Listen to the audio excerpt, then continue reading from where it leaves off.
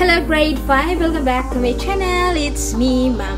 And for today, ay meron na naman tayong panibagong lesson tungkol sa ating Science 5, Quarter 3, Week 5 and 6. But before we begin, if you are new to my YouTube channel, don't forget to like and subscribe and hit that notification bell so that you will be updated if I have a new upload video. Today's lesson is about series and parallel circuit. Our math-based objective determine the effects of changing the number or type of component in a circuit.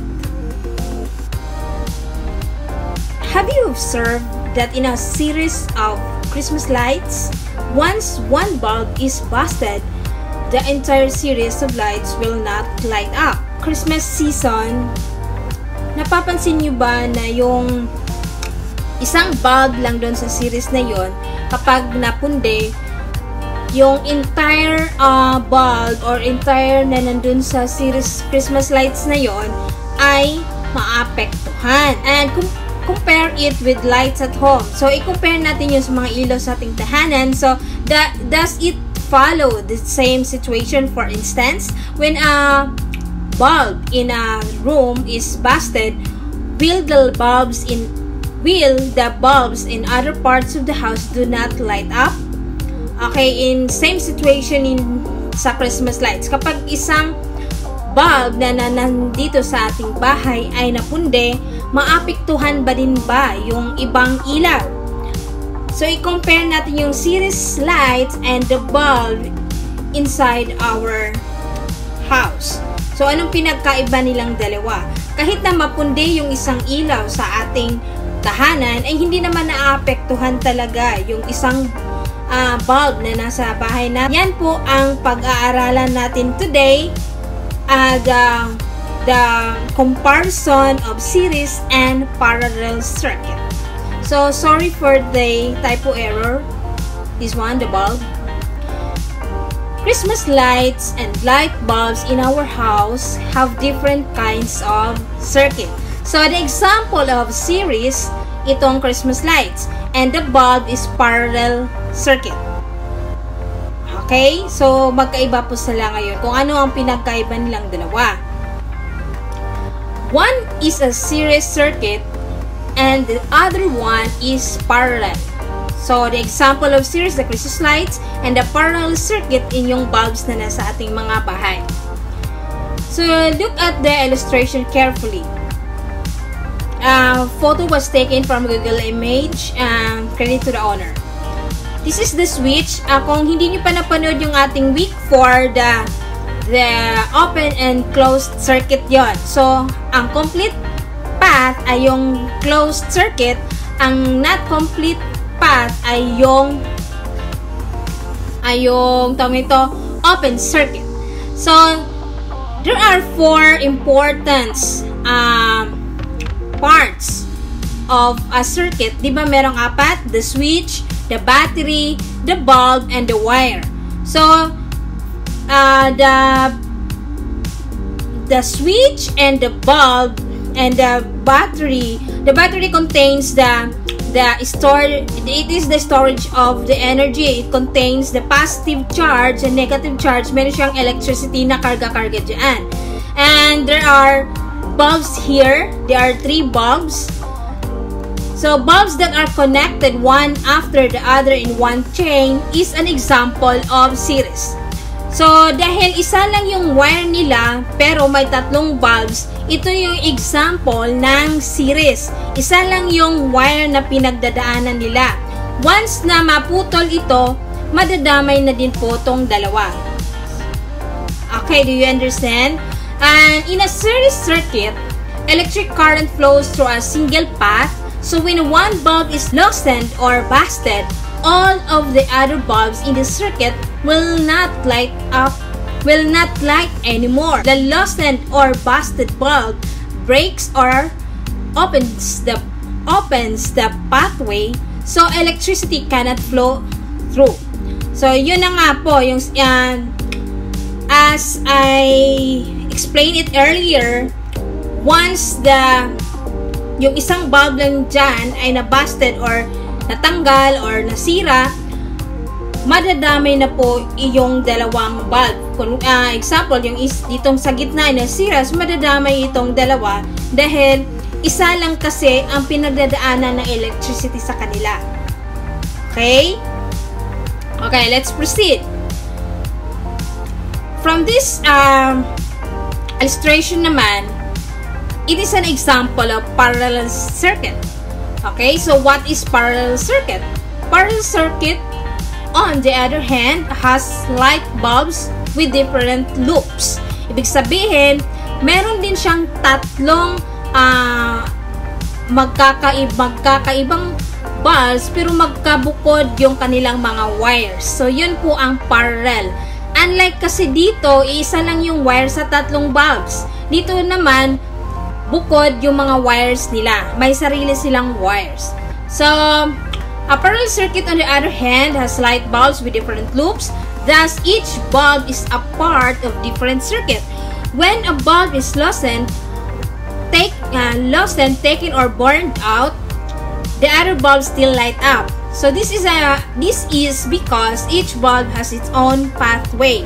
A break in one pathway does not make all the lights go out because electricity can still flow through the pathways. What kind of circuit do you have at home? So sa bahay natin is a parallel circuit. If you turn off one bulb, what would happen if you use a series circuit in your house? Okay, kapag nag-off kayo ng isang bulb, pero yung sa bahay nyo ay series, so patay din lahat. Okay? Kasi series, isa lang yung path nila, unlike sa parallel, magkakabukod, ang meron silang sariling wire. And all of the other bulbs will be turned off because in a series circuit, there is only one path of electricity. So thus, most appropriate circuits for homes is a parallel. So lahat talaga nakikita natin sa mga buildings, sa office, school, yun po, parallel po ang ginagamit sa lahat. Kasi once pinatay natin sa bedroom na ilaw, ino-open natin sa CR, and ino-open din natin sa sala. Okay, so that is an example of parallel circuit. In such a circuit, each light and electrical device has its own path or electricity that even if you turn off one of them, the others will still function. So, yun po ang kagandahan ni parallel. In our activity, so the activity that you're going to perform will clearly differentiate series and parallel. So, ang pinagkaiba ng dalawa, the series and the parallel. In our learning test 1, prepare the materials listed below. If not available, you may use other materials at home to perform the activity. You may ask the help of your parents, guardians, or any adult member of the family if needed. Okay, kapag walang available na, pwede na kayo maghanap ng alternative materials. So the activity title that we have these 2 weeks, build a circuit. The materials, the 1/8 illustration board. Kung wala kayong, hindi kayo makabili, pwede naman yung mga cardboard yung mga recyclable na. Then, electric tape, pwede kayo humingi sa kapitbahay. I think meron namang ganun electric tape, yung block. And 2 batteries, yung mga pinaglumaan ng batteries, pero meron pang laman. And then, aluminum foil or pieces of electric wire. So, the procedures, then, meron pong note dyan, handle the materials with care, especially the bulb. Kasi once na mabasag yung bulb, masusugatan po kayo. Then, setup A, design a series circuit similar to the illustration in the previous page. Lay this circuit out on the illustration board. Then, try removing one of the bulbs. Did the bulbs still light up? Okay, so, gagayahin nyo lang yung dito sa series. Gagayahin nyo lang similar setup. And then sa setup B, design a series circuit similar to illustration in the previous. And so there are 3 questions that you are going to answer. And in your learning test 2, answer the following questions. Give instances when parallel circuit is used and when a series circuit is used. Kahit ano lang, at least 3 instances na merong parallel and series na ginagamit. And then the advantages and disadvantage in using parallel and circuit. Kahit at least 2. At least 2.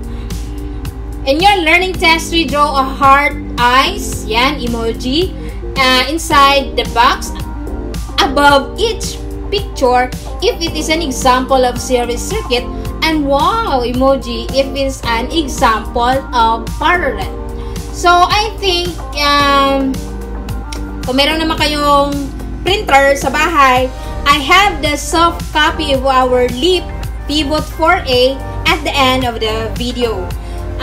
Kung wala naman kayong pang-print, please number here 1, 2, 3, 4, and 5. Or ask your teacher na lang kung anong gagawin dyan.